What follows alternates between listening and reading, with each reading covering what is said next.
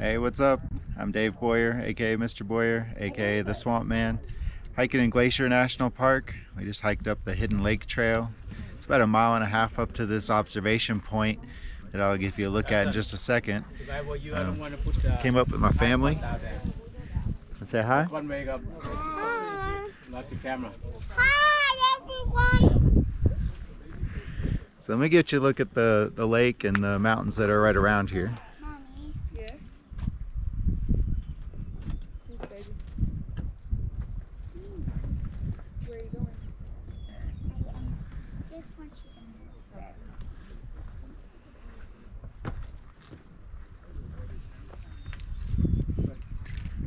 she's Pretty incredible sights here at Glacier. So Glacier National Park is going to get its name based on some things with glaciers. So there's a couple of things that are easy to see right here. First of all, a glacier lake. As the glacier moved down through this valley, it cut deeper and deeper into the rock and left indentions where water could collect, thus the formation of Hidden Lake. But we just came from Rocky Mountain National Park, and these mountains are quite a bit different. The shape of them is quite a bit different. Usually the shape of a mountain, you're going to think of how was that mountain formed, but sometimes it's what happened to that mountain after it formed. So Glacier, with these glaciers receding, they were able to cut these rocks into jagged edges. This is Bearhat Mountain behind us here, this big triangular peak here. It's got really rough edges, a lot of scour marks, these lines that go in through it.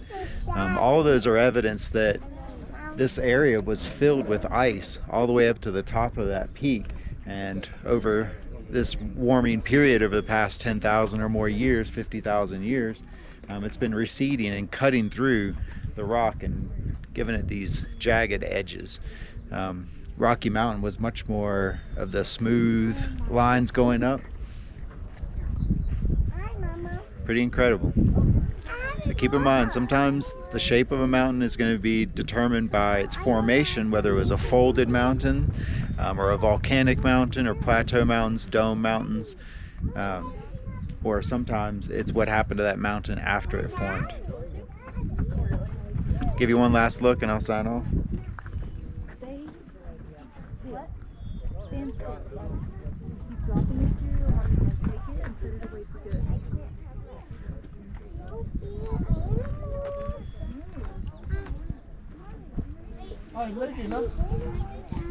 Pretty incredible. Glad I got to stop and share it with you and tell you science rocks. Peace.